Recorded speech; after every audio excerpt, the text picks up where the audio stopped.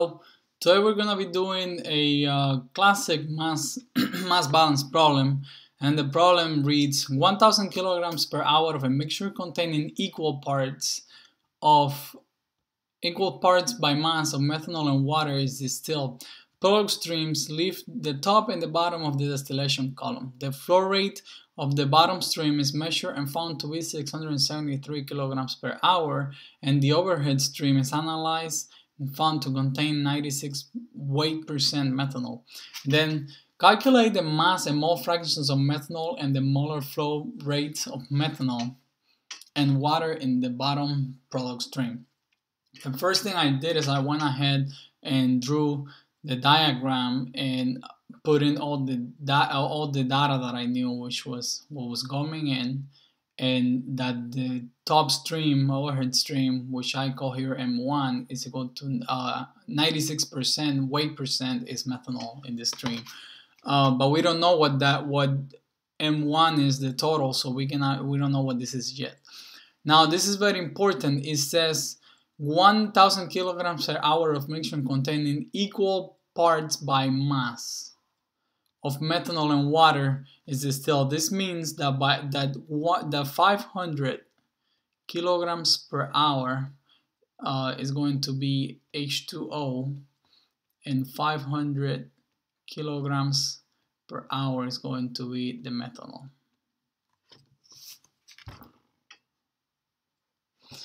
Oh,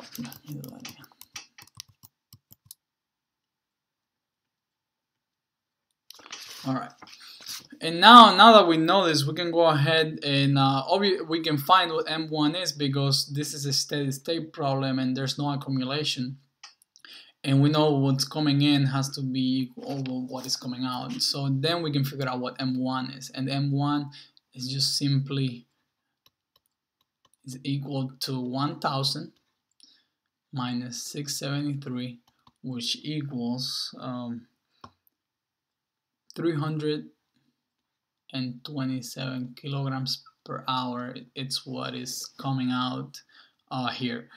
Now we can do the calculations to find how much methanol and how much water is going out in this top stream. So we can go ahead and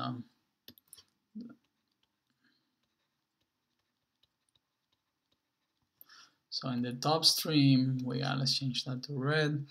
So in the top stream, we got 327 kilograms. It's per hour, but let's just, for the sake of simplifying, saving space, let's just put kilograms.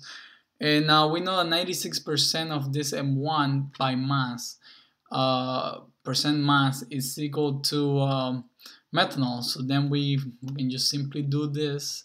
And now we know that 313.92 kilograms of methanol, it's what is exiting the overhead stream. Now it's fairly easy to figure out how much water is coming out in this stream, because it's just the total, which is 327 minus the methanol, and now we got how much water, mass of water is going out. And that is just simply going to be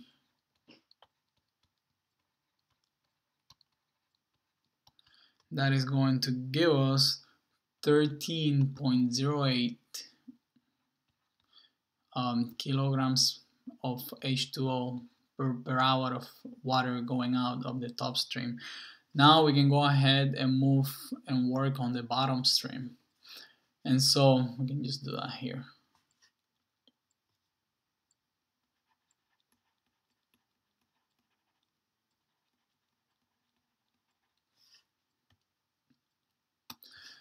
And now, because like I said, this is a steady state problem, which means there's no accumulation, which means that all the mass going in is equal to the mass going out. Actually, in this problem, if you think about it, there's 3 major mass balances that you can do, and those are a total mass balance, which is all the mass going in must equal all the mass going out. Then you can do a mass balance on just the water and a mass balance on just the methanol. And so now we go ahead and we can figure out how much methanol and how much water is going out in the bottom stream. And so the first thing we do is we know that 500 kilograms of water are going in, and 13.08 of those are going through the top stream, so the remainder must go through the bottom stream. So then we can just simply do 500 minus 13.08 is equal to 486.92 kilograms per hour of H2O are going through the bottom stream. And so now we can do two things. It's very simple. We can either, we know 672 kilograms per hour are going through the bottom stream, so we can either subtract this 486 from the 673, or we can do the mass balance on the methanol, which means that 500 minus this 96% that is going through here, which is equal to 313.92, is going to give us how much methanol is actually going through the bottom stream. And let's do it that way, and then we will prove that it's the same.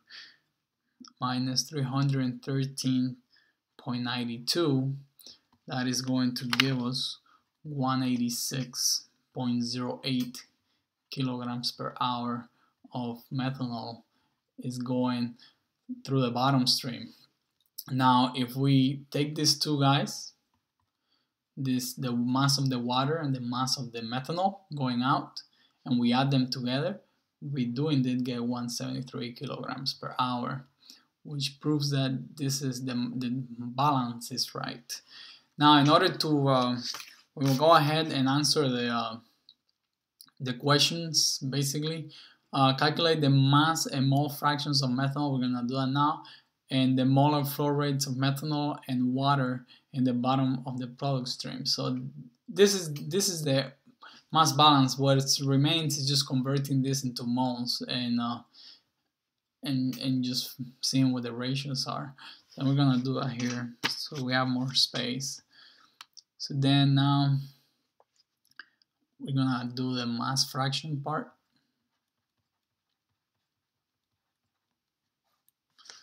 And so we have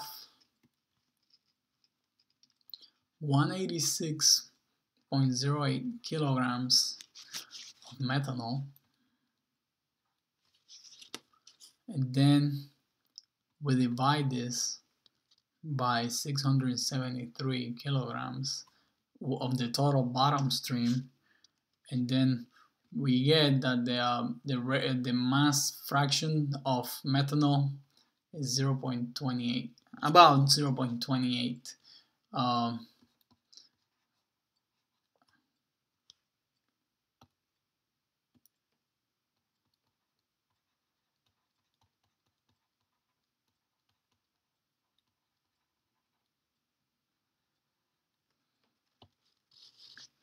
And then we can go ahead now. This was fairly simple because it's just dividing them, the mass of methanol divided by the total mass of that stream, and that gives you the mass fraction. Now we're gonna go ahead and do the mole fraction part for methanol and water.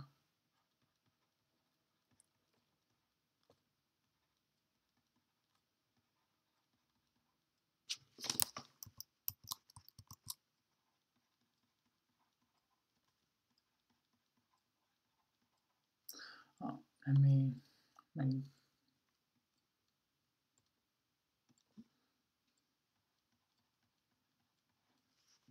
all right. So now for this, we gotta convert. For this part, we have to convert the 486.92 kilograms of water and 186.08 kilograms of methanol into how many moles is this of each one, so we can get a mole fraction.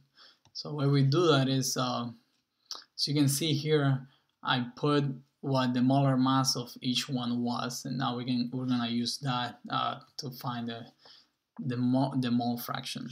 So what we get is 186.08 kilograms of CH4O times 32.04 kilograms of CH4O, it's equal to 1 kilomole of CH4O.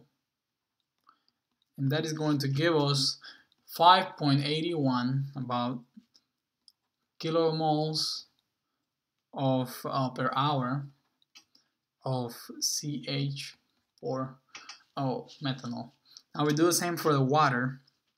Then remember, for the water we had 486.92 kilograms per hour of H2O, and then we know that the molar mass it's 18.02 then kilograms of H2O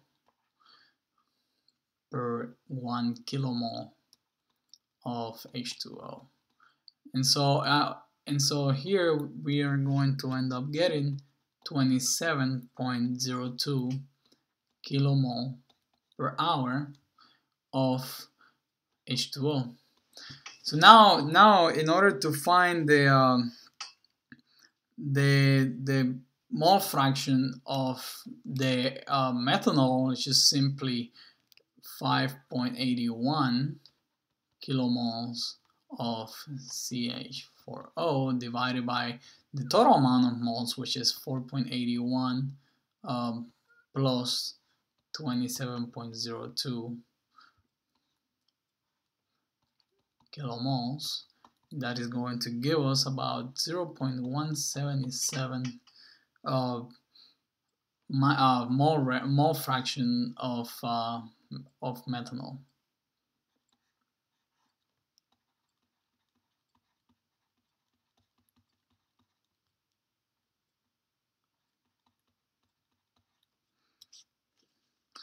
And so if you look at the question, let's see what they were asking because I forget. Calculate the mass and mole fractions of methanol. Okay, so that's what we did. This is the mole fraction and this is the mass fraction of methanol. So we're good there. Then it says and the molar flow rates of methanol and the water in the bottom product stream. And this is so this will be the molar flow rate of methanol.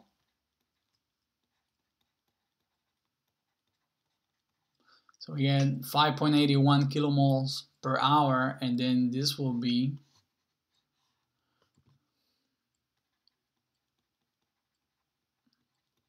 the molar flow rate of H2O. And then this might confuse some people. It certainly did. It's fairly simple, but it took me like a second the first time I saw it because I never saw this before. So basically, you saw me using for the water, for converting the water, the methanol. You saw me using here kilograms and kilomoles and all this stuff, and it saves time. That is the same as saying, because here you got 18.02 grams per mole. So if you want to convert this 18.02 grams per mole to kilograms, so basically, because that's what you got kilograms here, so that's why I did that. So then what you do is if you want to do it by hand, you can do this. You can do, there's 1,000, actually, that's my mistake. So there's 1,000 grams per 1 kilogram, right? And that is going to give you, you're just gonna divide this by 3, but then so basically we get, let's just do it. Like we get 0.1802